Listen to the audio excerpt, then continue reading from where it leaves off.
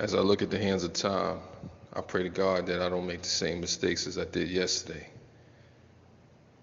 I mean, you experience losses, you experience defeat.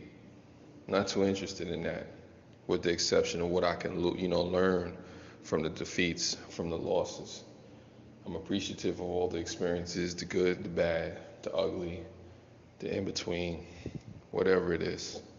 You know, I just pray that each day takes me to different plateaus and puts me in a mindset to where I'm willing to be open-minded and learn and adapt to change, to the environment, to the ways of the world, not to be conformed by it, but at the same time, not to be, led astray in anything and everything that comes across, blown like a tree branch or a leaf in the wind, you know, because I'm not interested in losing, you know, only in what I can learn from it, you know.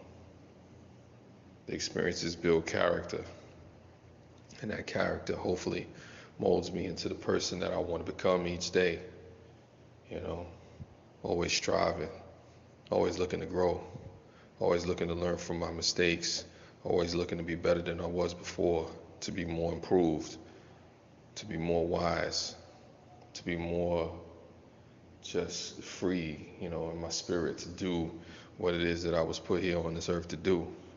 I don't know about you, and I don't know about your life, but I want to spend this time wisely in everything that I do. You know, let the perception not be stronger than the reality. A lot of times we get confused with that. So the question is again, what will you do with the time?